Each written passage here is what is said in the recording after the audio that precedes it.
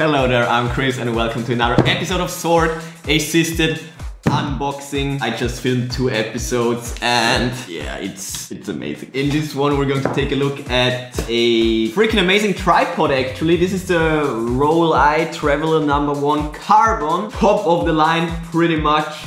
This video is of course sponsored by Viral Goods, so if you're looking for an epic hand spinner or even an unweaponized version of the Destroyer Sword, definitely check out my shop. So I thought, let's just chill, let's just relax for a second maybe and just go easy on this one.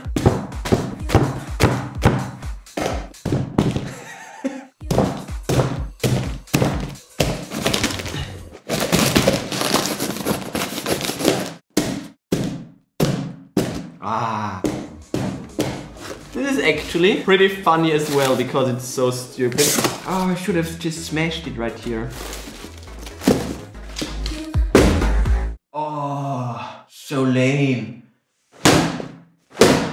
This is so lame. Whatever. Yeah, I was completely right. Compact Traveler #1 Carbon. Heck yeah.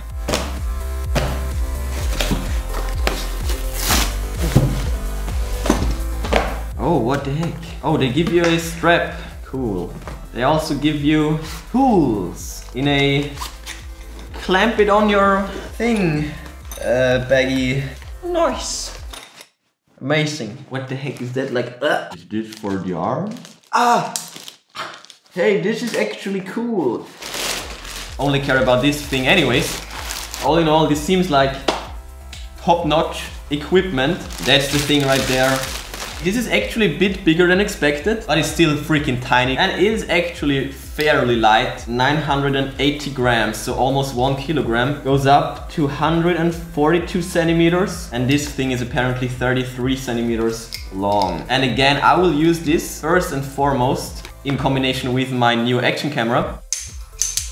Because, you know, just leaning it against something is just a huge pain in the ass. This might solve it. If you're interested in my user experience with this thing, definitely check out the corresponding vlog. This is so thin. Oh my god. I will link the vlog in the description and in the cards. I think this thing will do great. One-handed action. Heck yeah, I like that. 2, 3, 4. Okay, that's one of the drawbacks, of course. You have 4 screws and it's still not very long, but that's what you get when you buy a tiny tripod. Goes up like to my chest almost. Okay, when you unfold it and it gets bigger, you know, it kind of tricks you. This feels so light right now, it's crazy. This thing looks so good. Red accents, black, it's so light, it's amazing. This thing is so cool. It was kind of expensive, but worth it. Oh my god, my softbox is making weird noises since I hit it with my sword. What the heck is it doing?